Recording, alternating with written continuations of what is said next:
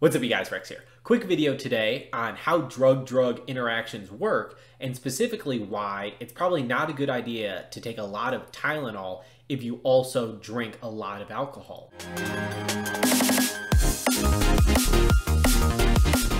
So this was a really fun week in medical school because I got to learn something I've wondered about for a long time. So I'm a first-year medical student, and something I do every week is share a little tidbit that I learned in my past week of medical school. So I finally had the question answered of sort of how drug-drug interactions work. Now, I did understand how, sort of like I covered last week, a drug can interact with another drug if they both act on the same receptor. So last week I talked about how both ibuprofen and aspirin can act on the COX-1 enzyme, and they both inhibit that enzyme by binding to it. So it makes sense that they can interact with each other. But I always didn't understand how two drugs, even if they don't have any sort of similar function, can have an interaction that can be potentially dangerous. And so the reason for most drug interactions comes down to how our liver metabolizes drugs and gets them out of our body.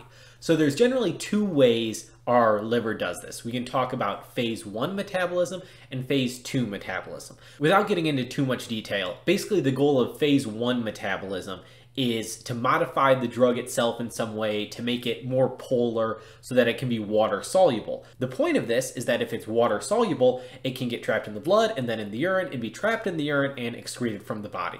There's also metabolism that happens in the small intestine and within the kidneys themselves, but for now we'll just talk about the liver. And then phase 2 metabolism is where we actually take some molecule inside the body and hook it onto the drug, and that can deactivate it and also make it more water soluble, and so it can get trapped in the urine and excreted. So we have phase 1, which is to change the drug itself, and phase 2 is to hook some other molecule onto the drug. And what actually carries out phase 1 metabolism in the liver is a huge family of enzymes, for the most part, called the Cytochrome P450 enzymes. And so these enzymes have all kinds of different functions for different drugs.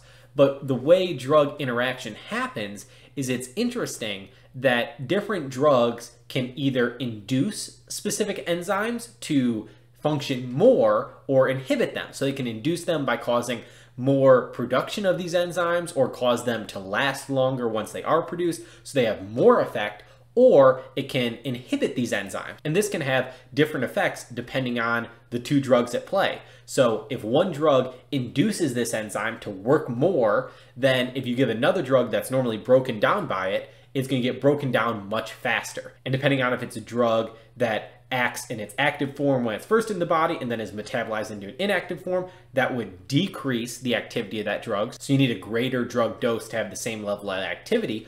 Or there's things called a prodrug, where you give it in an inactive form, and when it's first metabolized, it becomes active. So if you have a different drug that is inducing the enzyme in the liver, the Cytochrome P450 enzyme, that breaks down this prodrug into its active form, if you are just giving the standard dose, you might actually have a toxic level of the prodrug produced very quickly that you wouldn't expect, which can lead to a very dangerous drug-drug interaction. And so now quickly, the really interesting mechanism for how Tylenol or acetaminophen and alcohol interact. So acetaminophen metabolism is actually very interesting, that 90% of it actually happens under the phase 2 pathway. So usually the phase 2 pathway, and then like 10% goes down the phase 1 pathway. And within the phase 1 pathway, there's actually sort of a choose your own adventure where it can go one way or the other way. And so the one way is down the 2E1 Cytochrome P450 enzyme pathway. And if it goes down that way, that actually creates a dangerous and toxic substance to our liver that can cause severe liver damage. Now, when you normally take Tylenol, it's 90% going down the phase 2 pathway, so only 10% is starting with this phase 1 pathway, and then only a very small amount of that 10% actually goes down this 2E1 pathway that causes liver damage. Now, what's interesting is alcohol, even though the majority of alcohol is broken down by alcohol dehydrogenase or aldehyde dehydrogenase, a small amount of the metabolism is done by 2E1.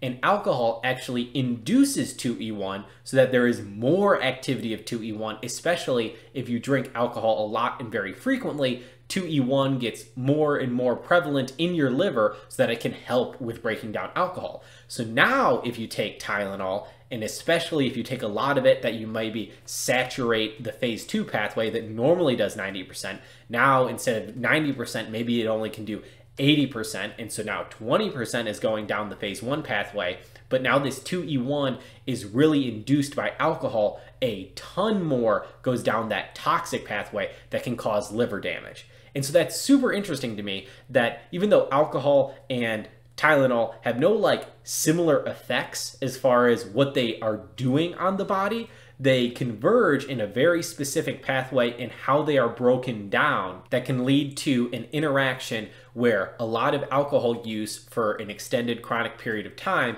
can lead to taking acetaminophen, yielding toxic effects to our liver that can be dangerous. And so that was a really interesting example of drug-drug interaction and finally answered a question to me. So if you learned anything new, or if you have any questions, comments, or concerns, leave them down below. I'll read and respond to every single comment. If you want to catch more of my videos where I share cool things I learned in medical school or share things about the medical school application cycle, make sure you subscribe, hit the notification bell. As always, like the video if you like the video, dislike the video if you dislike the video. And until next time, don't be ordinary, go be great.